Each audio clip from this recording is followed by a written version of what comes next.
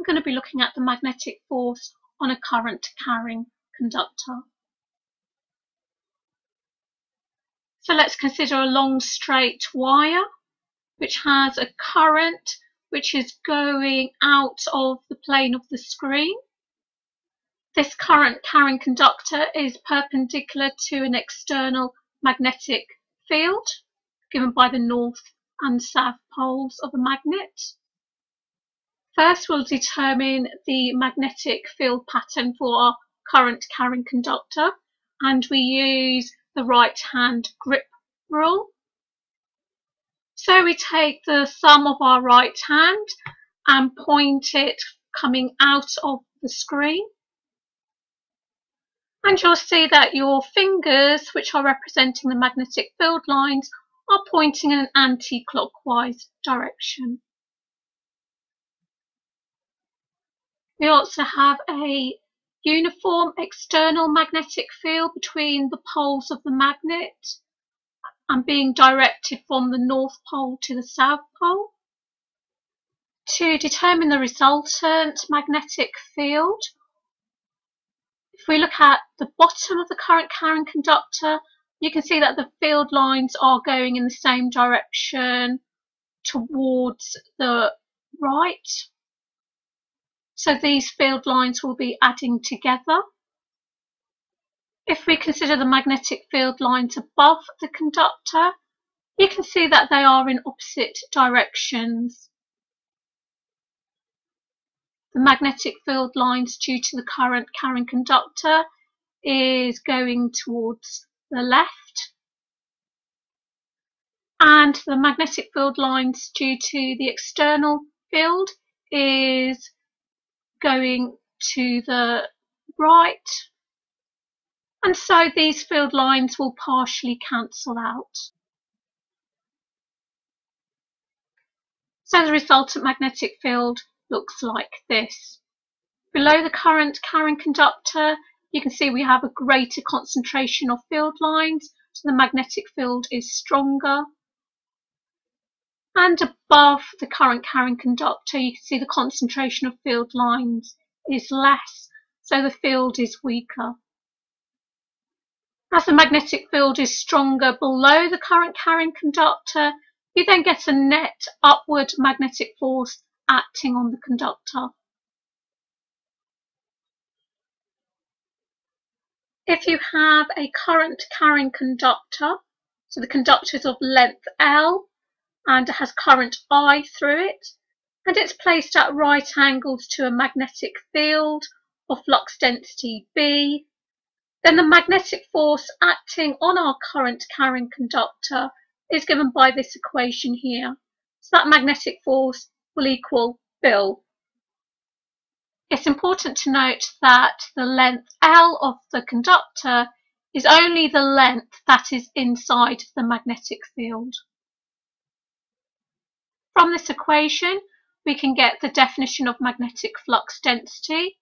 So if we rearrange the equation to make B the subject, B will then equal the force divided by the current divided by the length of the conductor in the magnetic field.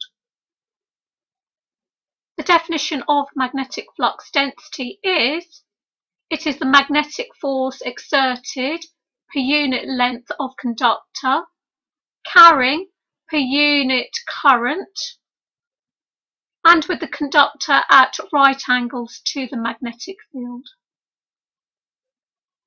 The units of magnetic flux density is the Tesla, given by capital T, and the definition of the Tesla comes from the definition of magnetic flux density. So the units of magnetic flux density will equal the units of force, which is newtons, divided by the units of current, which is an ampere, and divided by the units of length, which is a metre.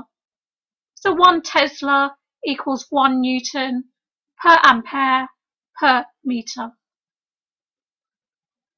So 1 Tesla is defined as the magnetic flux density when you have a magnetic force of 1 Newton acting on per meter length of conductor carrying per ampere of current, with the conductor at right angles to the magnetic field. If the current carrying conductor is at an angle theta relative to the magnetic field, in order to find the magnetic force on the conductor, then we will only need to deal with the component of current that is perpendicular to the field. So we're going to find the component along the dashed blue line. The perpendicular component of current is opposite to angle theta, and current I is along the length of the conductor, and that length is representing the hypotenuse. So we have the opposite and we have the hypotenuse, so we use the sine term. So the perpendicular component of current is given by I sine theta. So the magnetic force acting on this current carrying conductor is given by this equation. So it's our magnetic flux density times by our perpendicular component of current, which is I sine theta, and that's multiplied by the length of the conductor in the magnetic field.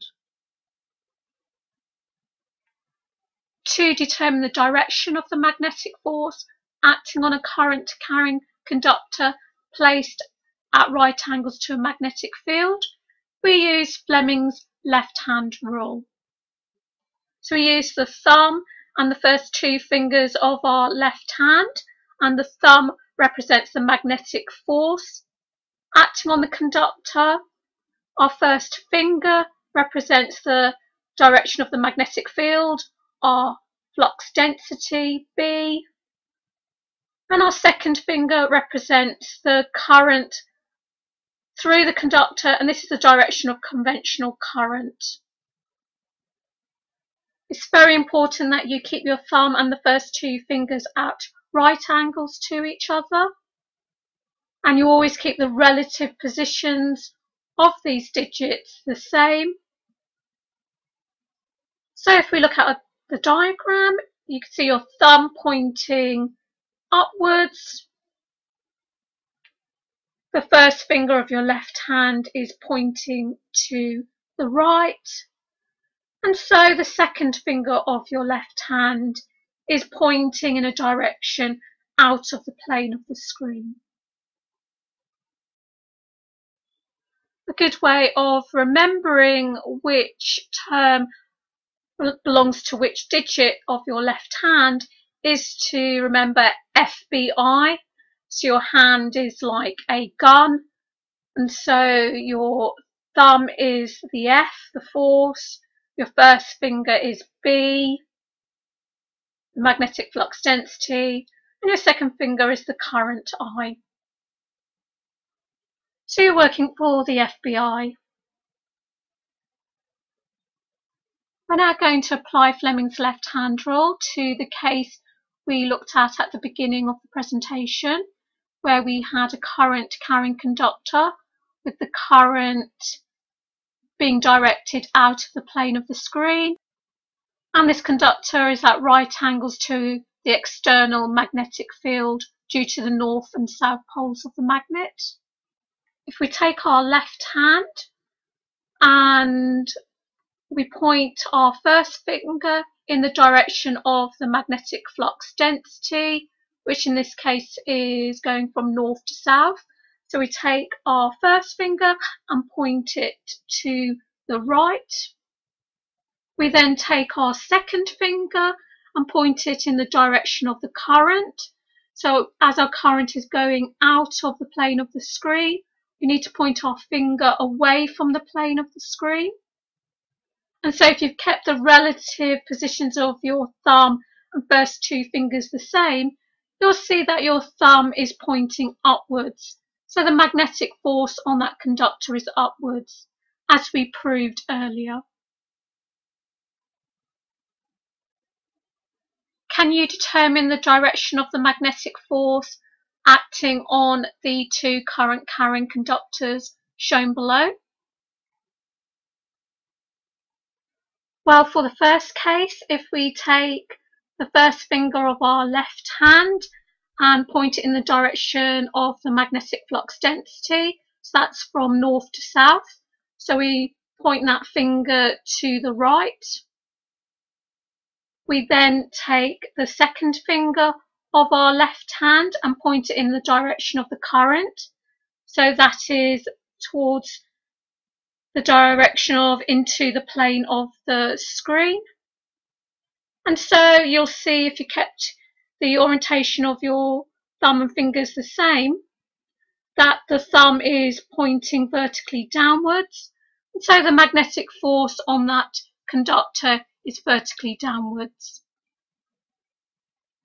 If we now consider the second case, we take the first finger of our left hand and point it in the direction of the magnetic flux density, and that is from north to south.